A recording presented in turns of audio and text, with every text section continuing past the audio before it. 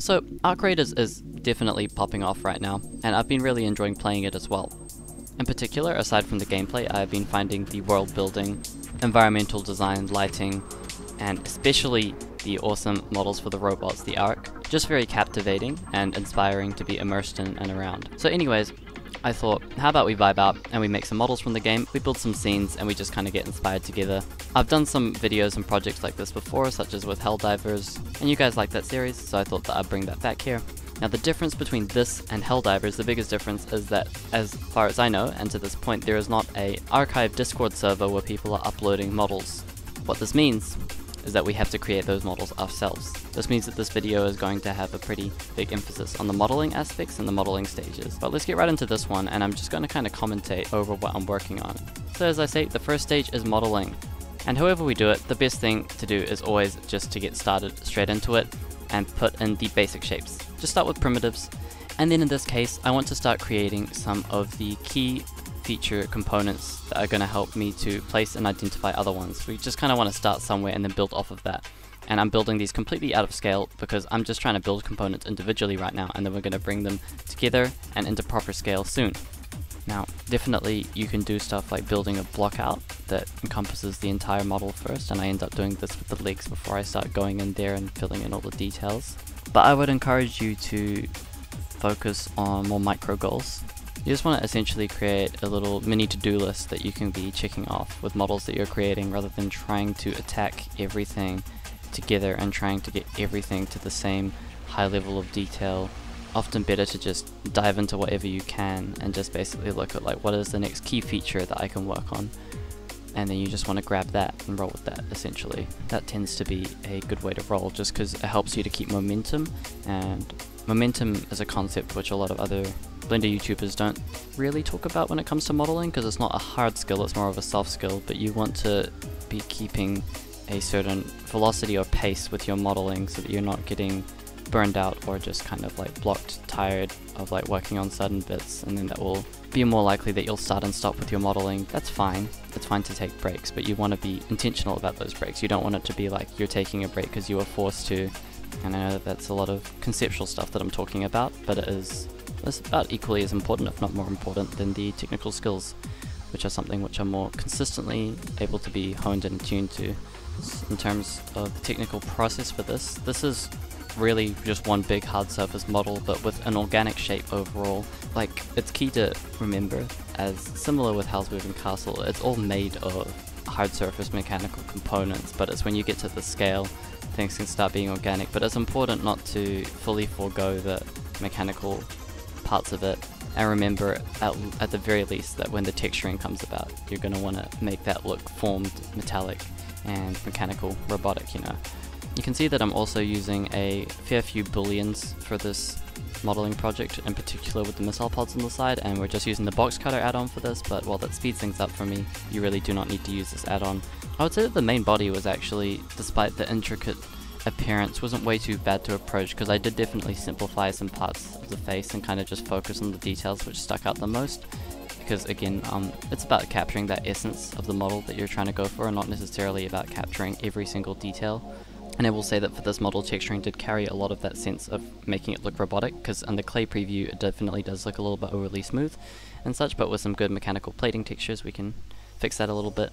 You can see that I did some funny stuff with array modifier for this project, where I actually used an array modifier to essentially take the handrail model and then arrange it in a shape that I desired, so that I could have it curved over the surface of the top of the robot's head. So using modifiers to help you to create shapes and layouts that you are not comfortable creating like manually, or just are very kind of tricky to create manually, is a very good way to use them. And it's also non-destructive up until you apply it, which means that, as you can see, I can kind of bend and weave the shape around a little bit, which is great. The legs were the most difficult part of this model, and that is just because there's a lot of different components to them, not just components to them, but components that are actually like inside of each other and working together in a way that needs to look intentional,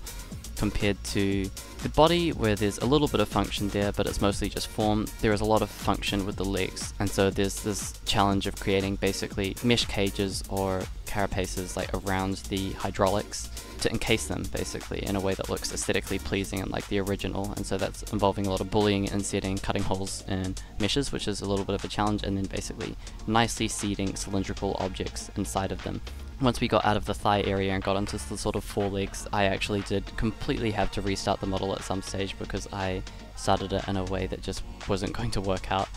in terms of the details that I needed, and the shape was just completely wrong because of the amount of it that I'd done as a single mesh. The topology was such that I just couldn't work with it anymore, and that's something I've touched on in another video. When it gets to a certain point of you spending time on something, you just have to call it. Sometimes you just have to basically give up and say that it's going to save me time relatively if I just move on and try the whole thing from the start again, because sometimes trying to save something that is, like, for lack of a better word, cooked, is going to take way more time and energy than just basically restarting from the ground up with the lessons that you've learned about what to avoid. And it ended up looking way better with the proper curvatures that I needed from the top, and then the kind of like straight mechanical look on the bottom, and having that contrast looks really cool on the final render, and I'd say it's one of the most impressive parts, and I can understand why I failed it the first time. It is a relatively complicated piece of architecture, a piece of componentry, and so I'm just glad that I was able to execute it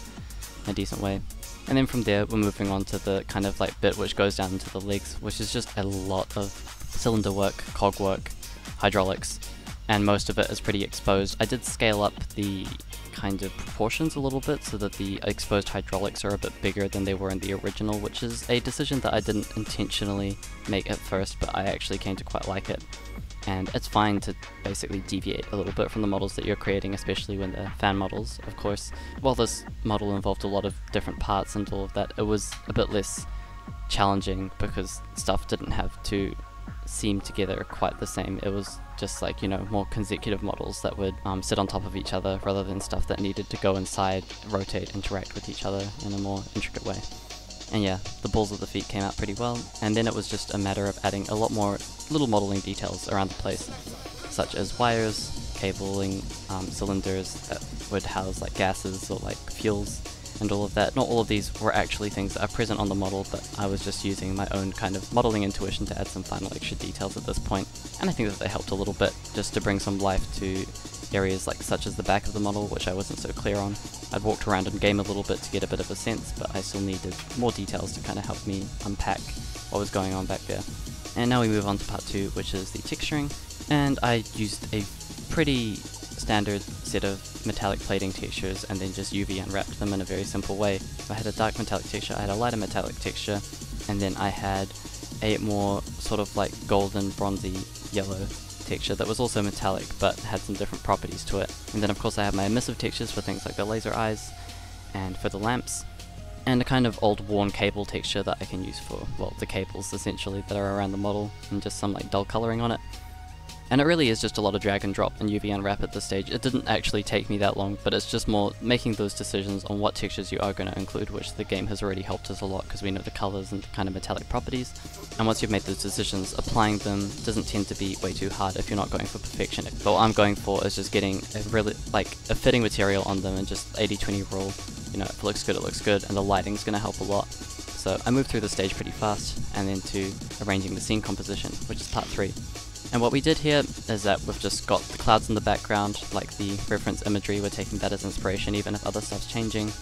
And I've created this kind of water texture, which I actually used in a realistic water tutorial that I made a little bit ago. But we're coloring that red now and just kind of getting that Salt Lake look that we have on the Damn Battlegrounds map in Arc Raiders. We're taking the inspiration of having a car from the reference imagery and just placing our character in front of it, but in a slightly different position, and we don't have the second bus on the side obviously. So we're just kind of picking and choosing what compositional ideas that we want to take and want to explore, and I think that it came out pretty well in the end. I think that the original source image definitely captures the tension a little bit better just because of the sense of the queen bearing down on them, so I might work on that a little bit.